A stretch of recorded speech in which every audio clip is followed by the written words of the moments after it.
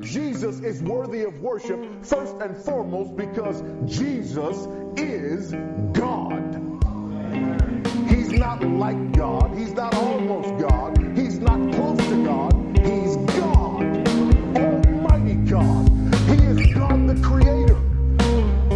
In the beginning was the Word, and the Word was with God, and the Word was God. He was in the beginning with God. Through Him all things were made, and apart from Him nothing was made that has been made.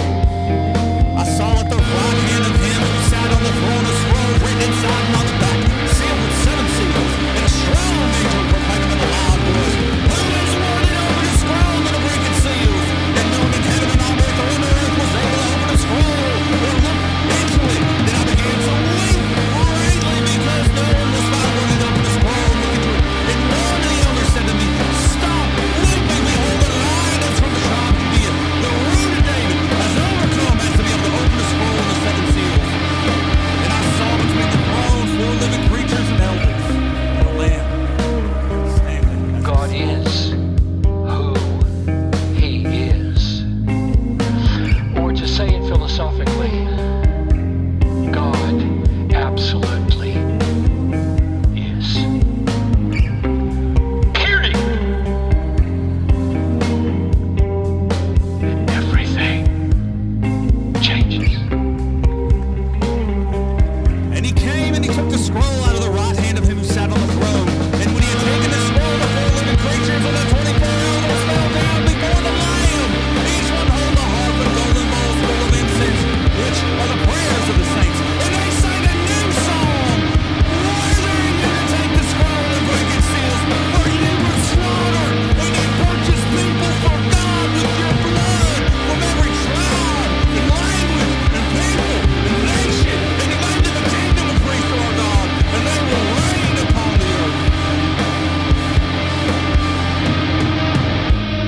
Power that is unleashed when God speaks brings things out of nothing and life out of death.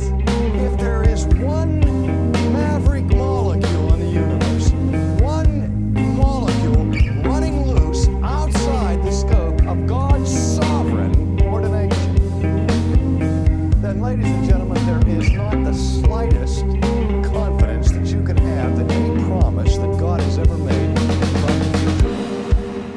And then I looked and I heard the voices of many angels around the throne, and the living creatures and the elders, and a number of them were myriads of myriads and thousands of thousands, saying with a loud voice, "Worthy is the Lamb that was slaughtered to receive power and wealth and wisdom and might and honor and glory and blessing."